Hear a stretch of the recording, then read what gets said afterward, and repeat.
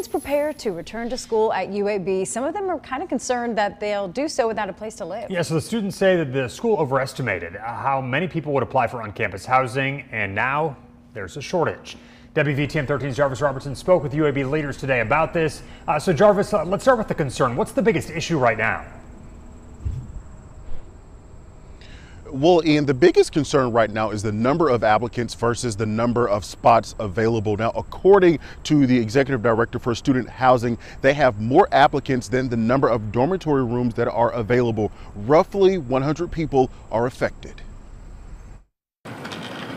It's almost time for students to start moving into the dormitories at UAB for the fall semester.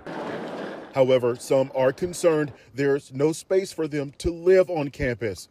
We received this email from a student who wanted to remain anonymous. This person says student housing is already at 100% capacity. I stopped by campus Thursday afternoon and spoke with Akira White, who is still waiting to be assigned a room. It concerns me a lot. The classes I'm taking, some of them run really, really late, like the labs. So I can't be commuting because I commute by bus during the summer. I can't commute like during the fall and the spring like that. She says she applied for housing before the last spring semester ended, but still no news. They've been sending emails saying they're over 100% capacity right now. So, and they still have 2 assignments to give out to students. According to UAB, roughly 100 students are affected.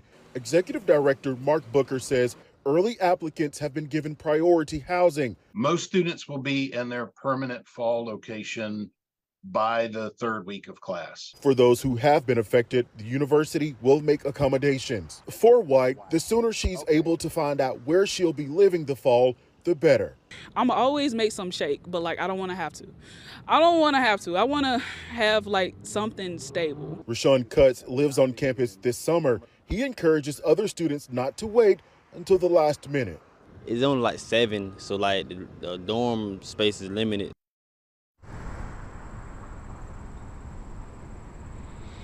So with students getting ready to come back, classes they do resume in about 3 weeks. Reporting live in Birmingham, I'm Jarvis Robertson, WVTM 13.